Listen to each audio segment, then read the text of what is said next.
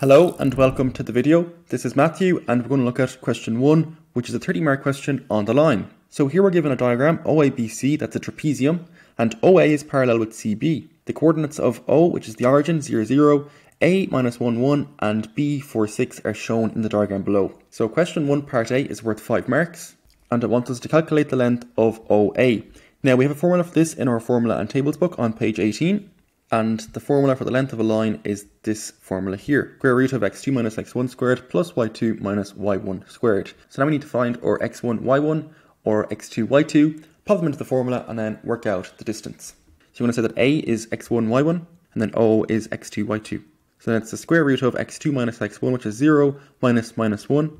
That's all squared, plus y2 minus y1, which is going to be 0 minus 1 squared. So 0 minus 1 is going to be 0 plus 1. So that's just 1, and 1 squared is obviously just going to be 1. And then 0 minus 1 is just minus 1, and minus 1 squared is also 1. So it's the square root of 1 plus 1, which is equal to the square root of 2. So that's the length of OA. Now let's have a look at part B, and B is also worth 5 marks. So now we need to work out the slope of the line segment OA, and then write down the size of the angle AOC.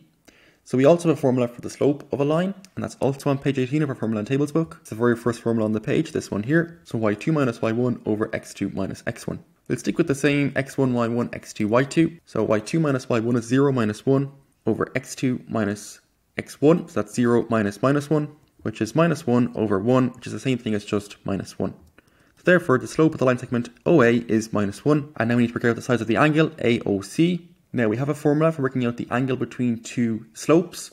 So we're going to say that the slope OA is one slope and the slope OC is the other slope. However, we also know that OC is just a straight line, so the slope doesn't really exist. And this is the formula here for this angle between two slopes. But our M2 is going to be 0, so that will just go to 0. And this will also go to 0. So it's just going to be M1 over 1, which is the same thing as just M1 basically. So tan theta will be equal to M1. And remember, our M1 was just the slope of the line OA. So now we can say that tan theta is equal to minus 1, where theta is the angle AOC. Now, tan theta is going to be negative in both the second and the fourth quadrants. So we need to work out the value of theta in the second quadrant and also the fourth quadrant. So to work out theta, we're going to say that theta is equal to tan inverse of minus 1. So to work out theta, we're going to say that theta is equal to tan inverse of 1. So that's equal to 45. So 45 is our reference angle. That's going to be theta in the first quadrant. However, remember we said that we had to work it out in the second quadrant and in the fourth quadrant. So to work it out in the second quadrant, it's going to be 180 minus theta. So in our case here, 180 minus 45, and that's equal to 135 degrees. Or in the fourth quadrant, it's going to be 360 minus theta, so 360 minus 45, which is equal to 315. We can see that by looking at the angle that it's an obtuse angle, so that means it's no bigger than 180 degrees, which means that the angle AOC must be equal to 135 degrees. So that's our answer for part B of the question. Now let's have a look at part C, which is worth 10 marks. So here we have to find the equation of the line segment BC, and then hence or otherwise find the coordinates of the point C. So let's look at our formula tables book now for the formula for the equation of a line. It's also on page 18 and it's this formula here. So y minus y1 is equal to m times by x minus x1. So x1, y1 is a coordinate on the line, and then m is the slope. So we already have the slope, as we know that BC is parallel with OA, and we should be able to find a point on the line, as we know that B is on the line. So we just pop those points into the formula, and then we should get the equation of our line. So as I said, m is going to be equal to the same slope as OA, so therefore m is equal to minus 1. And a point on the line is going to be B, and we're given the coordinates of B, and that's 4, 6. So I'm going to say that 4 is x1 and 6 is y1. So now let's fill them into the formula. So it's y minus y1, so y minus 6 is equal to m, so minus 1, times by x minus x1, so x minus 4. And multiplying this out, we get y minus 6 is equal to minus x plus 4. And I'm going to move everything over to the left-hand side. So that's going to be x plus y minus 6 minus 4 is equal to 0. And of course, minus 6 minus 4 is minus 10. So it's x plus y minus 10 is equal to 0. Now C is actually on the x-axis, which means the y coordinate will be 0. So I'm going to put in 0 for y and then solve for x. So that gives me x plus 0 minus 10 is equal to 0, or in other words, x is equal to 10. So therefore, the coordinate is 10, 0. So that's the answer for part C of the question, and we got the coordinate of C, 10, 0. Now let's have a look at part D of the question, and part D is worth 5 marks. This says, show that the perpendicular distance from the point O to the line BC is 5 square root of 2 units. Once again, we have a formula for this in the formula and tables book, and this is on page 19. It's the very first formula on the page. So the absolute value of a by x1 plus b by y1 plus c over the square root of a squared plus b squared. So a is the coefficient of x, b is the coefficient of y, and then c is the constant.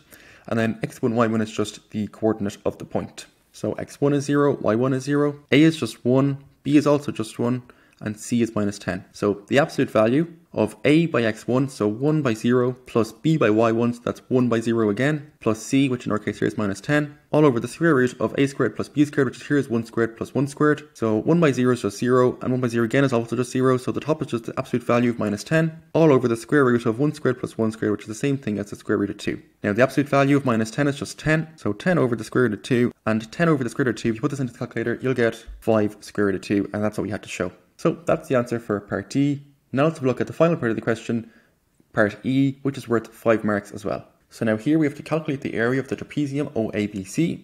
The formula for the area of a trapezium is given by a plus b over 2 times by h, where a plus b are the two parallel sides, and then h is the perpendicular height. So in our case now we need to work out which side is a, which is b, and what the value of h is. So a is going to be the distance between O and 0, and b will be the distance between b and c. We actually worked out h in part D of the question, and we worked out the distance between A and O in the first part of the question. So we need to work out the distance between B and C now. So our x1, y1 will be 4, 6, and our x2, y2 will be 10, 0. Then popping these into the formula, we get the square root of 10 minus 4 squared plus 0 minus 6 squared. So popping these into the formula, we get the square root of 10 minus 4 squared plus 0 minus 6 squared, which is equal to 6 squared plus minus 6 squared, which is the same thing as the square root of 36 plus 36. So therefore BC is equal to the square root of 32, or 6 square root of 2. Now remember, the area of the trapezium was given by a plus b over 2 divided by h, or a and b, so our a was OA and our b was BC, divided by 2, and then our h was the answer we got in part D of the question. So our AO was square root of 2, plus BC, which is 6 square root of 2, all over 2, times by the perpendicular height, which is 5 square root of 2. So now let's pop this into the calculator and see what we get. So that gives us 35, which means the area of the trapezium is 35 units squared. So that's our answer for part E of the question, which is the final part of the question and the end of the video. So thank you very much for watching, and I hope I helped.